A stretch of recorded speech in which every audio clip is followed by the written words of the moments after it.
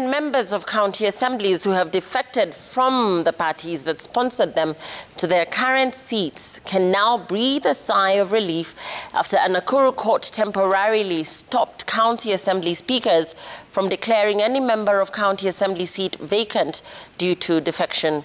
Nakuru High Court Judge Joel Ngugi issued the conservatory orders on grounds that the petition raised substantial questions of law, which he directed to be heard by an uneven number of judges who will be appointed by the Chief Justice. County Assembly members and members of Parliament who are on the brink of being kicked out of their elective seats after defecting from parties that sponsored them to their elective positions in the 2017 general election will continue to serve in their positions and enjoy their perks. This despite Article 194 of the Constitution and Section 14 of the Political Parties Act, stipulating that if they resign from the sponsoring political parties, they automatically lose their seats. I'm self-conscious. Judge Joel Ngugi, in a 23-page ruling delivered today at the Nakuru High Court, ordered a freeze on declaration of vacancies in seats where members had defected pending determination of the case. Kabazi Ward MCA Dr. Peter Mbai had moved to court to challenge the outcome of the party membership changes after Nakuru County Assembly Speaker issued a communique on the resignation of MCAs who had defected in mid-February. The law says that anybody who resigns from a party loses the seat. But that is for the normal working of the 5-year term.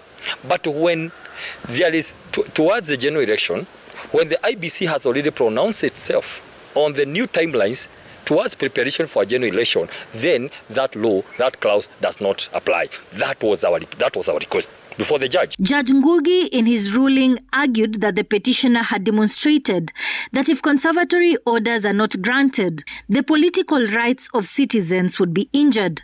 Ngugi also saying assembly business need not be disrupted pending the determination of the case to protect the representation of citizens from the affected wards. The petitioner had raised questions that at the tail end of the term, no by-elections can be held. On Wednesday, Jubilee Party Secretary General Jeremiah Kioni wrote a letter to all 47 county assembly speakers, speakers of the National Assembly and Senate, to have the seats of MCAs who had defected declared vacant. A position he stated a fortnight ago. I would like to let us to the county assemblies,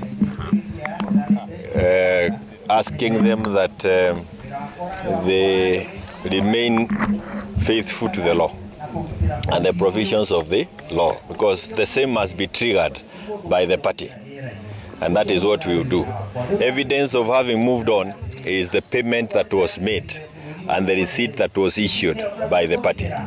Judge Ngugi directed that the matter is referred to Chief Justice Koome, who will in turn assign an uneven number of judges to hear and determine the case. Miriam Nyambura, Citizen TV.